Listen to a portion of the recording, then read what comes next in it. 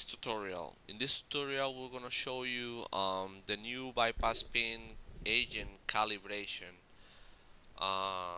Since from the cockpit, when you after you perform the pushback, there is a RAM agent that shows you the bypass pin after it has been removed from the nose wheel. In previous versions of UGX, that was not possible. It was not possible to calibrate the position of the bypass pin agent. So now from version 1.7 there is a new option that allows you to actually uh, calibrate that position per aircraft profile. Okay, we are going to begin. First of all, we are going to show the main menu, then on options, and then aircraft profile settings. Once there, you're gonna see some sliders. In previous version, you was able to see this slider, which was the marshaller's slider. This slider is disabled when the aircraft is outside of a parking spot. In previous versions of the module, the marshaller position was associated directly to each aircraft profile, which is not correct. Then we realized that it's better to associate the marshaller position to the parking because that's the correct way to do it. So we deprecated the previous method and we are just associating the marshaller position per parking profile. Okay. Also, you're gonna see these new sliders, set of sliders, which control the bypass pin agent position. Okay.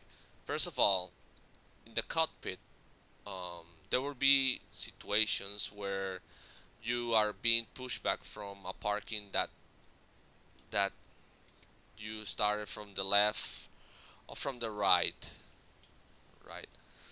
and depending on which position you came from, the module we're gonna use either a left position of the bypass pin agent or a right position of the bypass pin agent. That's why in this case I'm gonna show you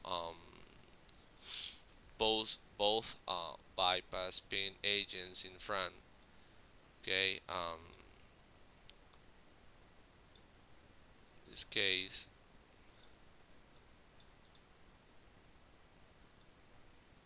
in this case, we see two bypass pin agents. When you open the aircraft profile settings window, uh, depending if you are outside of a parking spot, you will gonna see two bypass pin agents. I mean, two agents, ramp agents, holding a bypass pin in their hands. So basically, you need to calibrate two positions because um, when you see from the left of the cockpit is different from seeing the bypass pin agent from the right side. That's why there are two positions that you need to calibrate. In this case, these two sets of sliders controls the left side bypass pin agent's position. In this case, we are going to calibrate it. For example, in this place the agent is too far away. We just make it more closer or modify the orientation. For example, here we can see the agent perfectly. So the module we're gonna, for example, if the parking where you has been or you was pushed back was in this side, the module we're gonna choose this position to show you the bypass pin. But if, for example, the parking was in this side and you end up in this direction, um, the normal place where the bypass pin agent should be in the right side. That's why there is another position that you need to calibrate, and for that there is two sets of sliders which control the orientation and the distance for this second bypass pin position, and this also control the orientation and the distance for the left side. But now we're gonna calibrate the right side. For example, here we just move. As you can see, the other bypass pin agent position in this place is is a good place for place or calibrate the bypass pin agent in this place. So now, as I resume, you're gonna be able to see one bypass pin agent position on the left side and one in the right side.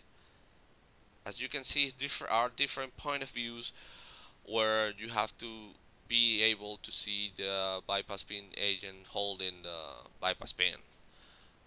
So that's it. When you are ready with the position that you want, you can save the settings to the aircraft profile, and that's it. Um, if you want to recall it to see it that you actually save it, you can go over and you will gonna see it in that position. So you need to make this calibration per aircraft just once because it is associated both positions, both bypass pin agent position, the left and the right, are associated to the same aircraft profile. So you just need to do this once. Save it. That's it. So when you perform a pushback, you're gonna be able to see the bypass pin agent. And that's it for this tutorial. Thank you for watching.